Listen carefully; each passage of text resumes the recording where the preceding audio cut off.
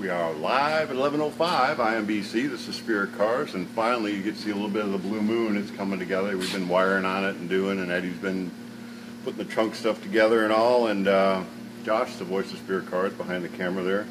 You've been busy this morning. Yes. You didn't sell anything, but you maybe sold bunches of things. Yes. So we got a lot of. He's been busy. So he just barely made it out here in time. I remember years ago. Man, how many years ago? 7, 8 years ago? When did we go to Nebraska? Long time ago. More than that. 10 years ago? Oh, wow.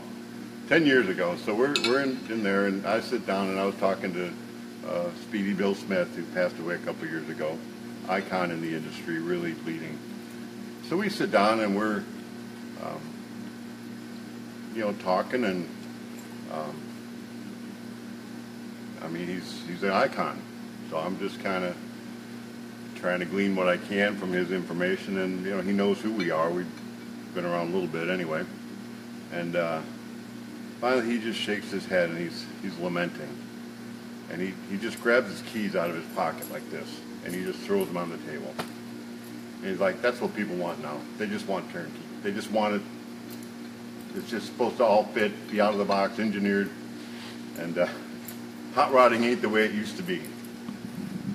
So he said that, and I was like, and he was right. I mean, that is the way the trend is going. It's when you pay something, and it's a lot of money for these parts.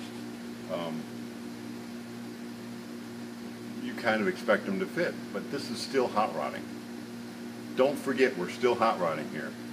We do a lot of turnkeys, and if someone buys a turnkey or wants a finished car, there should be a high level expectation and a high level of service and quality and fit and finish is part of it.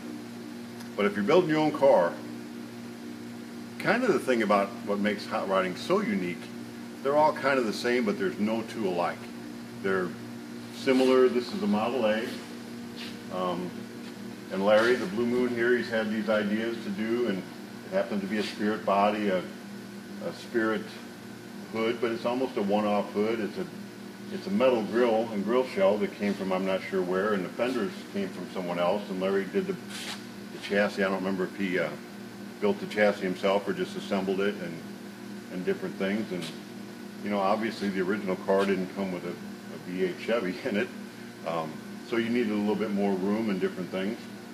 So we're coming close. We're getting together. Things have been apart and together a few times, and I am putting the front end together for the last time. As I'm assembling it this time, I'm making sure the bolts are tight, nuts are tight. If it needs Loctite or whatever on it, it's getting it. And it's going together for the last time. A couple things. We'll just talk about the grill shell and just some of the front here and the headlights. This is something you might not really consider until it's all put together, and then you wish you would have done it. If you look in the grill there, you see the grill. Now what I did, this has got a condenser behind there and a radiator. I painted that black, just nothing, little rattle can, flat black. Huge difference. If I'd have left that aluminum the way it was, it would just confuse that grill shell and you wouldn't see it. It would look just like a silver blob and would not be near as clean as that. So I would just highly recommend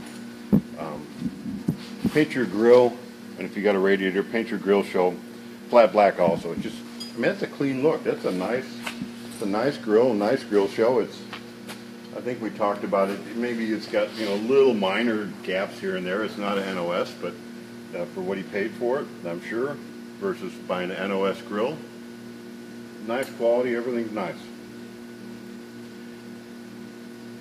Again, we didn't build the frame, but a lot of times, and we've done it this way before, you need a little extra room. So this grill shell is actually a little bit forward of what it should be on the fenders, and which is fine. But the fenders have got fender braces come up. They're kind of almost like and there's even different fender braces. They're aftermarket. There's some that are just like a channel, and you can put a bolt through it that's kind of shorter. This one's got a tube almost coming up, and I need a longer bolt, so I've got to find a longer chrome carriage bolt that will go through that whole tube and everything for these. But if you can see, this is where the headlight bar goes, in these holes. There's a brace underneath that for that to go to. Well, the headlight bar basically looks like something like this, and has one of these on this side and goes in front of the grill, about like here. Well, there's no way that's going to happen on here. It's just not going to happen. Too far back, doesn't work, doesn't fit. And also another thing, you can kind of see this is an original style, original reproduction. It's got a little lip in here. On an original car, it's got an indent. I know the Spirit fenders, we've kind of did a little closer recreation of the fender. This one's smooth here. But on the regular Model A, it's going to have a little indentation here. You can tell it, and this part fits right onto it. So we're going to have to put a gasket or something behind this to fill that gap. I may grind some of this off of here before I put it on. Anyway, don't fit. Got to make it fit. So what I did is whacked it. And of course I whacked it long. I didn't want to whack it short because you know, some of these parts is a nice quality part. It's not cheap. You don't have to buy another one just because you messed up. So I cut it long, kind of held it up there, kind of cut down until I got the right where I wanted it to be. You can kind of see the angle, see the hole, both sides. What we did, we went and welded a nut into it. I welded the nut so it's at that angle, so when I bolt it into the grill shell, fits in nice. And so you can see on this side now, I just kind of bolted it up there pretty close. Oh, and Larry, we opened your thing and we have some broken glass, so I don't know. We'll have to replace some lights, but anyway, we got your housings and stuff. So this will bolt down. It's not bolted yet. I just got some bolts in here because, like I said, I need some longer, nice chrome carriage bolts. I go through, bolt right to my grill shell, and you can see on this side I've measured and made sure my hole on this side is the same. I want the same distance from here to here, and I want the same distance from the frame up. You don't want your headlights to be, you know, cattywampus this way or the other. So you can kind of tell if you look from the front. It's going to look pretty clean. We'll have our other light here, and we'll have a light like that. Clean it up. I haven't bolted this in yet. I'm fixing to bolt this in too. Pretty neat. It's a spreader bar, an angled spreader bar with a couple lights in it. This one happens to be short of what it needs, so I'm going to have to put a couple spacers when I bolt it in. It's got a bolt here that comes through the outside, and I can put an actual nut and a bolt on this side. Comes up. Very cool. I like it. I like it a lot. What do we like it better with the lights down though? Probably. Larry, if you're watching this, I can do it either way. No, that's pretty cool. You're not going to see enough light there. No. I can do it either way, but I don't want to do it either way. I want to do it like this unless you tell me not to. Yeah, that's the way it's supposed to be. Yeah, we need to see them lights. So kind of a little custom deal there. Make that work. Get it to fit on there. Back to Speedy Bill. I mean, he's right. It's nice if it fit. It'd be nice if I had this part all wrapped up in foam, opened the box, took it out. My angle was right here. My little bolt was on right here. This wasn't on here, and it fit perfect to there, and them holes were perfect, and everything was, you know, ideal world. It'd be nice, but sometimes, I guess you could say that's the fun of it, making it work. It doesn't need to be frustrating just because it doesn't work. I mean, if you have a tendency to be frustrated just because something doesn't fit right, and you got it, it's just, I don't know, I hate to say this, I hate to not have all the customers, but it might not be for you to build a car. As long as we've done this, I mean, hundreds of cars later, there's always some figuring and fitting and doing, because this isn't a factory. We may be the hot rod factory. We did buy many of you may know the old hot rod factory from years ago out of Phoenix.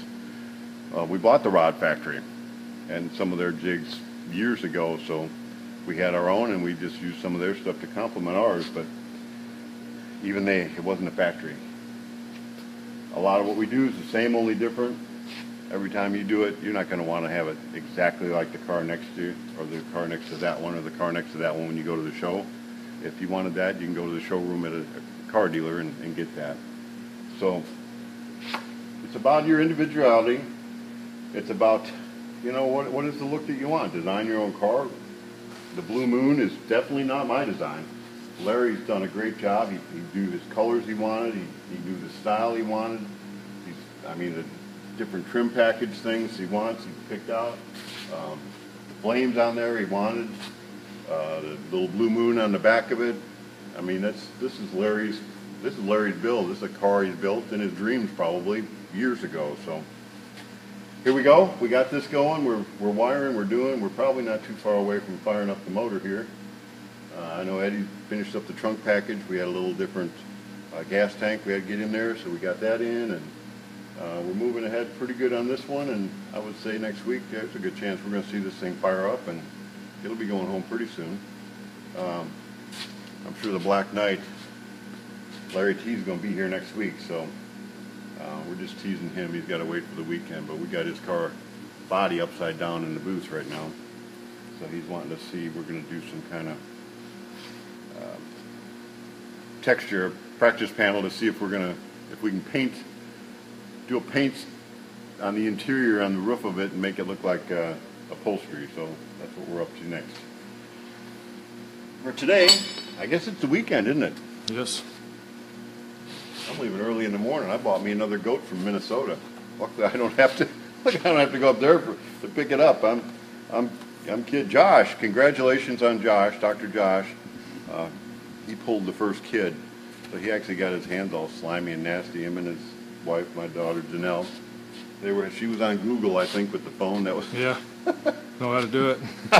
How to do it. He's grabbing the leg, and I thought they were having so much fun. I got in the tractor and went down to the pond, and I was playing down there. But we're done kidding, and I went and bought me one more. So that's what my weekend's going to be.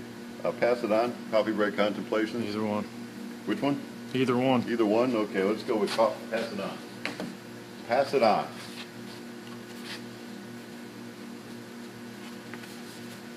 Try to find a page that don't have too many fingerprints on it.